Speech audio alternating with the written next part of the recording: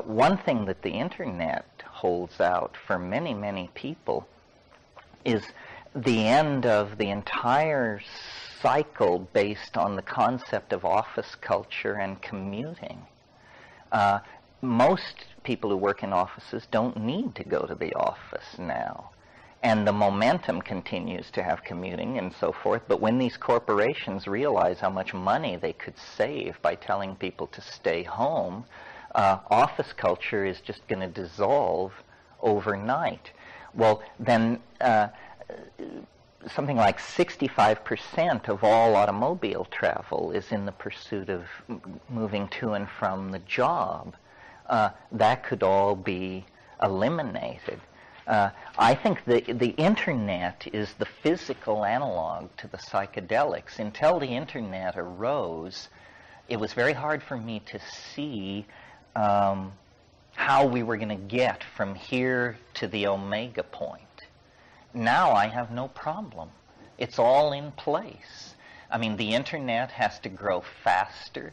It has to, the bandwidth has to be expanded, the codes have to be simplified, the protocols have to be simplified, and everybody has to be brought online.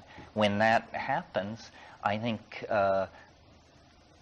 there will be a kind of natural reorganization of society, because what we're living in, and this is a McLuhanist rap, what we're living in is a linear, print-created world.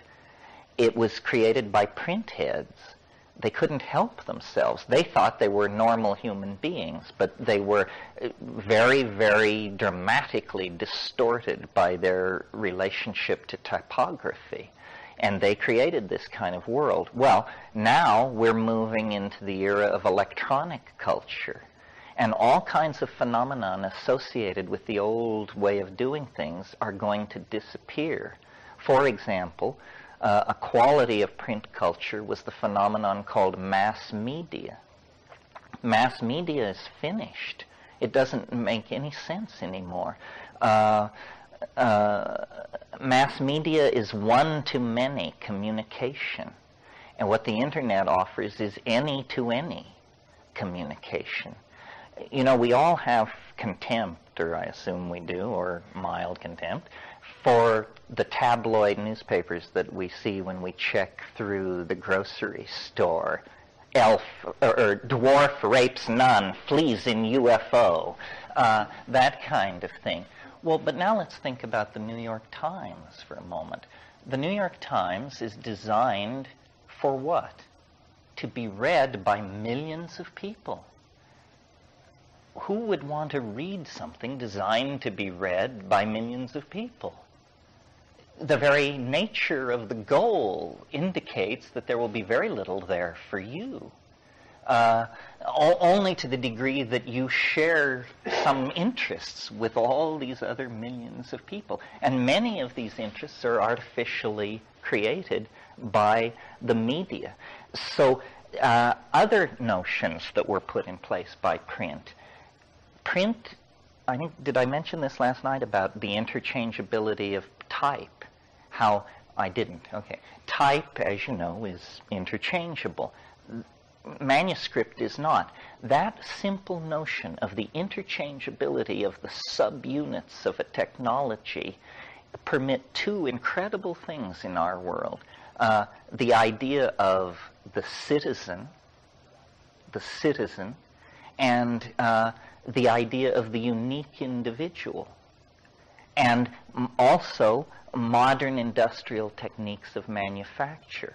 The assembly line is essentially where you build things the way you print things. You assemble the parts, you assemble the small parts and create completed objects. So this notion that stresses uniformity, interchangeability, and co-equality of subunits creates the entire political and social ambiance of the post-Renaissance mind. Now, something entirely different is happening. The new media is non-linear. It doesn't require lockstep acquiescence in a model of behavior. That's why fringe elements, which were kept very much at the fringe through the reign of print, have in the 20th century broken out and managed to set the agenda of much of society. So things like surrealism, jazz, ethnic consciousness, homosexuality, different styles of dissent have in the 20th century all gained a great deal more prominence as the print culture gave way to the electronic culture.